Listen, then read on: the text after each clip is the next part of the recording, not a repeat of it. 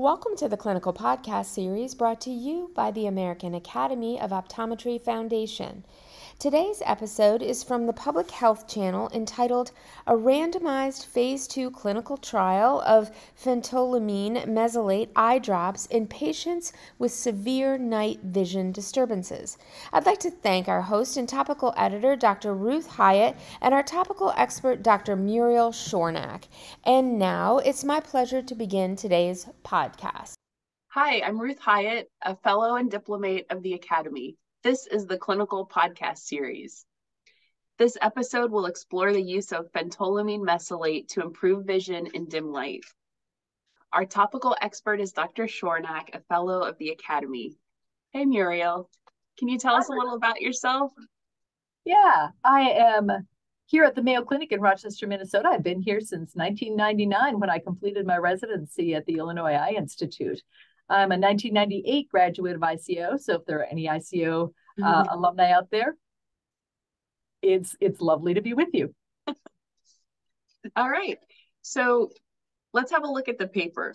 So a randomized phase 2 clinical trial of phentolamine mesylate eye drops in patients with severe night vision disturbances was published in October 2022 by Pipos and colleagues.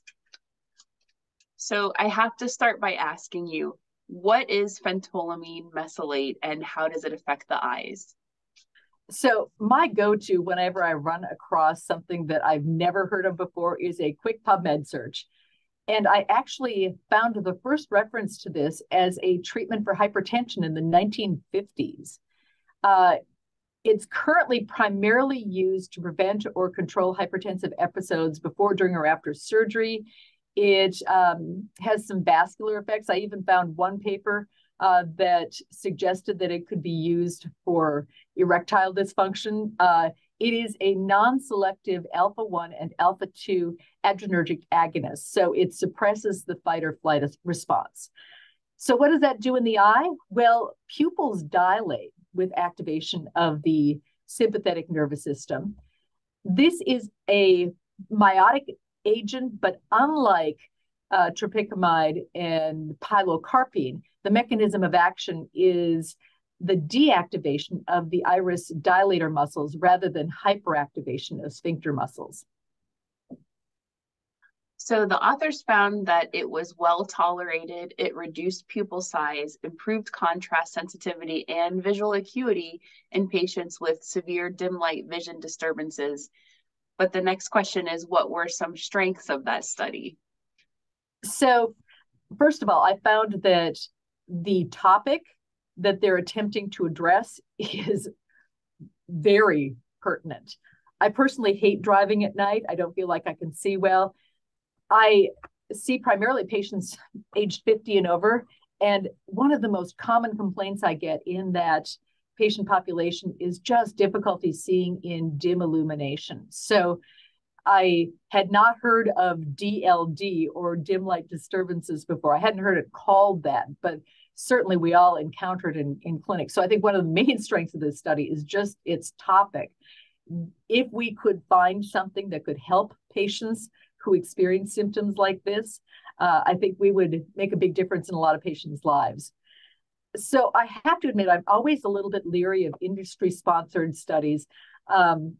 There's always a tendency to assume that they are going to design the study in such a way as to make their results look promising, but they really did a great job here of minimizing bias. They, first of all, devised a theory for treatment that physiologically makes sense. So if you can reduce pupil size, you're going to reduce pupil size associated higher order aberrations. You're going to give patients just a little bit of a pinhole effect, but probably not as much of a pinhole effect as a miotic agent. And you're going to decrease the effect of glare with decreasing pupil size. So physiologically, making the pupil a little bit smaller makes sense. There would be reasons that this would help. And then they did a really good job carefully screening to identify patients who actually had dim light difficulties.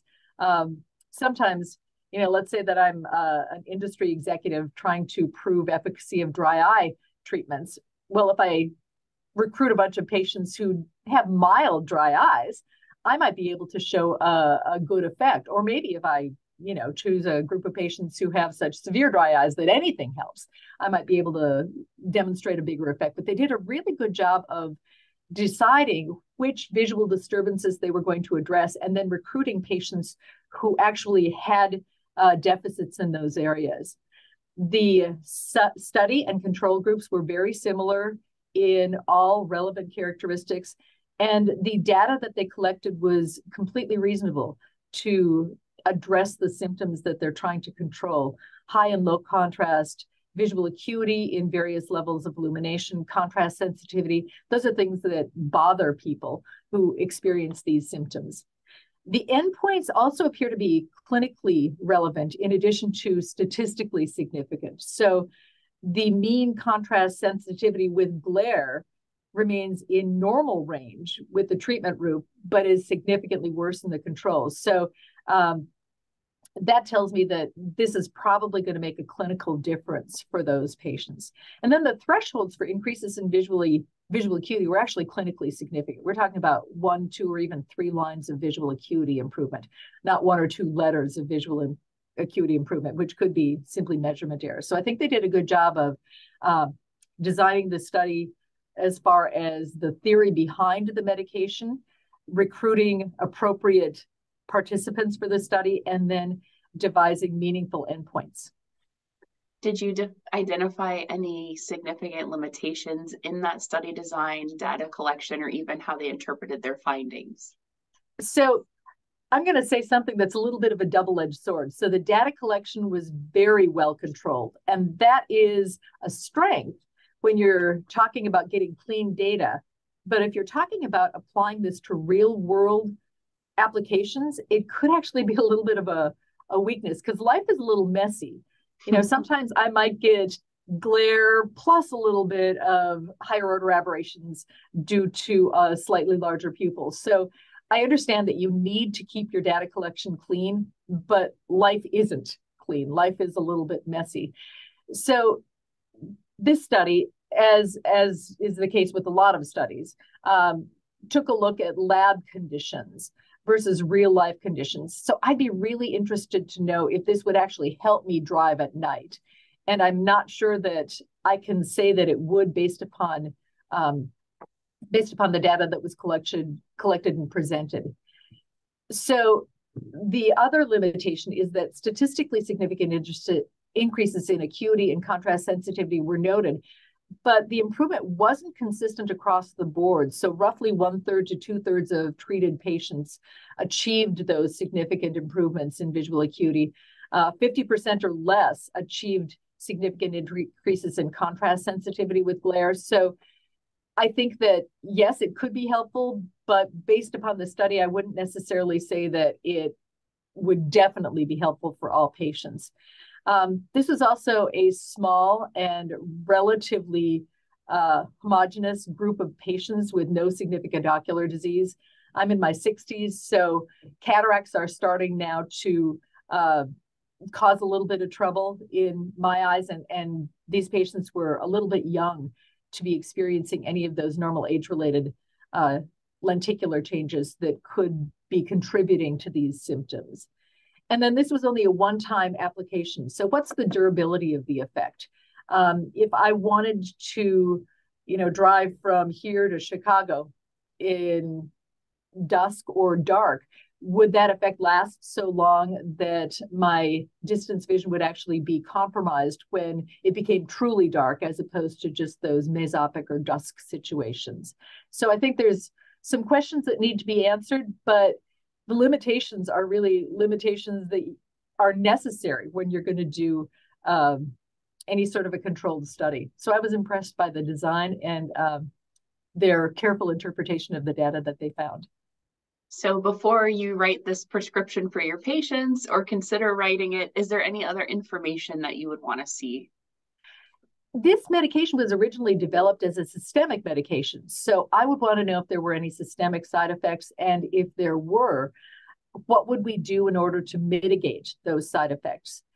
I'd also like to see if there were any ocular complications in a larger cohort. Anytime you put a drop on the eye can potentially be a little irritating to the front surface of the eye. So I'd kind of like to get a better idea of the percentage of patients who experience that ocular irritation. I would also like to explore somewhat the effects of decreased retinal illumination with decreased pupil size in very dark situations. So is this going to negatively impact somebody's ability, for instance, to read a restaurant menu or particularly drive in very dark situations?